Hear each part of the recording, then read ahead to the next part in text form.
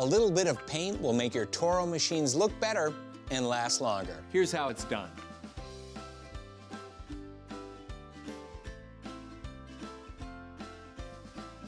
Touch-up painting isn't all for show. Scratches and painted metal can turn to rust that gets worse over time, eventually causing structural damage. So it pays to protect your Investment with Toro brand spray paint.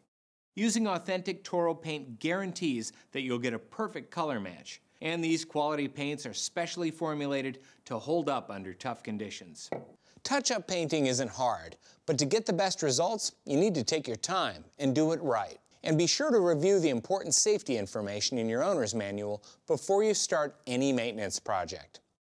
First, prep the area you want to paint. It's a good idea to paint beyond the blemish spots to blend the new paint in with the original finish. Tape a boundary around the spray area with good quality masking tape.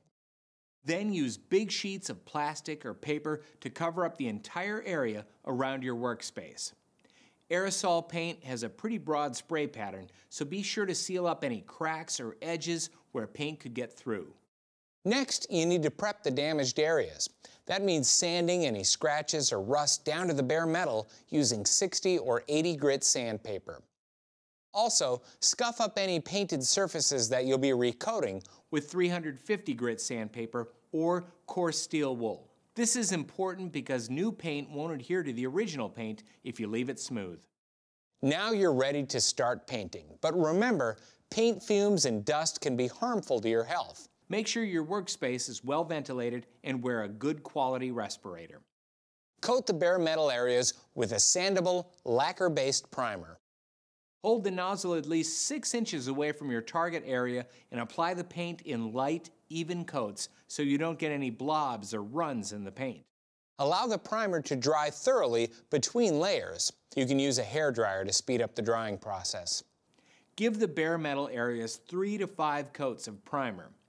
When the last coat is dry, wet sand the primed areas with 350 grit paper until the surface is smooth to the touch. Now apply the Toro spray paint the same way you did the primer, in light, even coats. Allow each coat to dry completely between passes. If you see or feel any blobs or runs, smooth out the paint with 1000 grit sandpaper. Good painting takes patience. It's tempting to slather on the paint, but a thick coat doesn't harden as well and tends to scratch easier. If you're doing it correctly, getting a complete, even covering should take 3 to 4 coats.